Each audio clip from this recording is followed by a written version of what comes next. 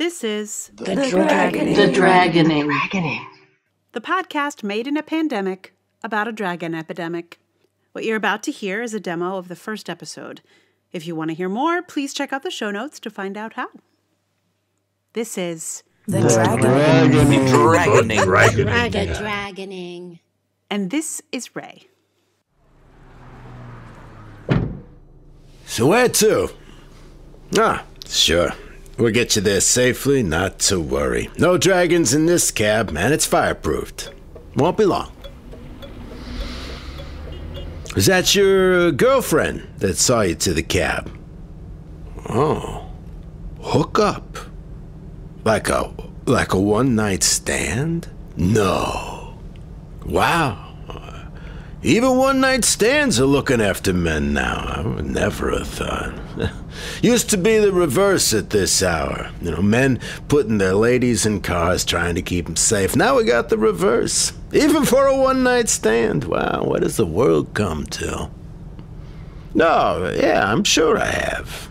I'm sure I've had lots of dragons in here, but I just keep my mouth shut when I've got a lady in the cab these days. I don't want to run the risk of saying something stupid, Better to say nothing at all. Don't be lulled into complacency just because they're nice and polite. Because, the nice and polite ones are the dangerous ones. I had one in here a couple of months ago. She's as sweet as could be. She reminded me of my daughter, truth be told. All like, yes, sir, no, sir. Oh, would it be too much trouble? And could you just drop me at the corner?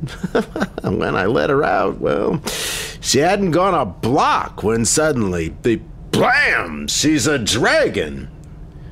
Yeah, she ate up some guy she just passed a moment before.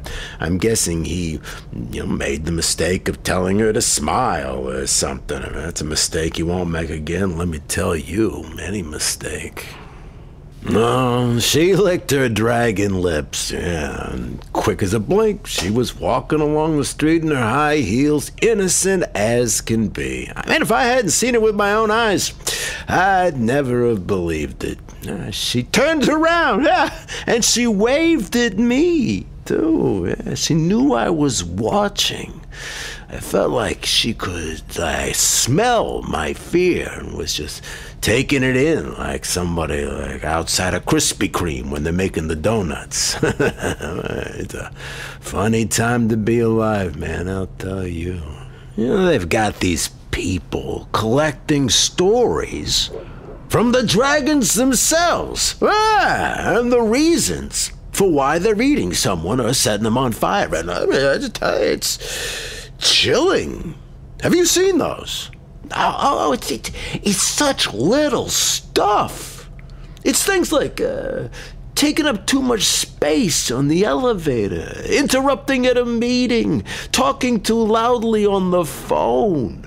In the beginning, we thought they might be like vengeance dragons. They ate a lot of rapists and wife beaters and such. But it's not just rapists and murderers anymore. Talking too loudly on the phone, why?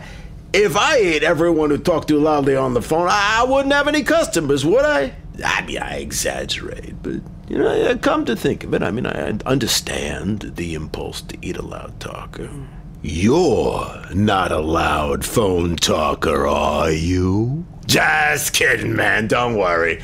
There aren't any male dragons. I'm not eating anyone. I just drive the taxi and hope I don't get killed, I'm one of the few male drivers left.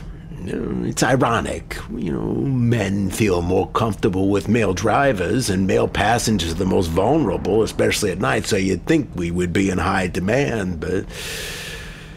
Well, yeah, a lot of them, God rest their souls, they got dragging in one way or another. And who knew? But, a lot of women were waiting in the wings for those jobs. Some of the women I work with now, they tell me they'd always wanted to drive a cab, but got shut out whenever they tried to apply. So it's good they're getting a shot now, of course, yeah. I don't think any of them are dragons. They don't seem the type. I don't know. They're tough, they're direct. They don't hesitate to tell you what's up. The dragon women aren't like that, at least not the ones I've seen. I have a theory. I mean, doesn't everyone? But yeah, no, I do. I think it's like the dragon women spent their whole lives suppressing their reptilian brains and the anger centers and the rage button. You know, I'm not a brain guy, I know, but whatever the technical terms are. They suppressed them. And they got all hardened up into that dragon egg gene. And then poof! What? They are two beings, the dragon and the woman. And the women don't always recall what happened when they were dragons. It's like the dragon brain takes over and does its business and then fades as soon as the moment is past. That's why it's the nice, sweet ones that flip, because they never learned to stomp their feet or whatever. Now, one of the ways to protect yourself if you're with one is to just let yourself be afraid.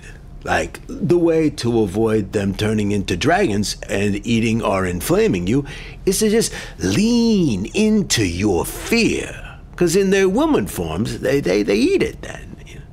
What's not to understand? They eat your fear, and that is enough to sate the dragon. The woman senses your fear, right? She feels it, smells it, sees it. I don't know. She won't transform because she's full. See? She doesn't need lunch because she's already ate. Because let me tell you, buddy, once she's a dragon, there's nothing you can do to stop what's about to happen to you. Dragon won't be reasoned with. Dragon doesn't even understand words. It just sees that dumbass that called it forth and eats him. That's it. But if you're afraid, man, that's good, 'cause scared ones are rarely consumed. Oh, very quickly. You'll never see it with the naked eye. 1 minute, you're looking at a nice lady sipping on a lemonade, you blink, and suddenly there's a dragon sitting there. Of course someone's gotten it on camera. This is the great age of the image. You know, they filmed it and slowed it down and watched every element of the transformation. Well, a fine mist comes out of the woman's nose and then envelops her in a bubble. The bubble becomes dragon-shaped and then solidifies into a fully dragon-shaped creature. Sure, of course they tried that. But if you hold the nose when the dragon wants to come out, it'll just come out of the mouth. You know, if you cover them both, dragon comes out from the ears, and so on and so on and so forth. When the dragon wants out, the dragon gets out. There's no stopping it. There was some funny videos. Funny maybe isn't the right word, but viral. There were some viral videos of women in meetings with nose clips on trying to control it, and the astonishment when the dragon emerges from the mouth instead, right? It was hilarious. Right before the carnage, of course. Well, of course they're studying it. What do you think?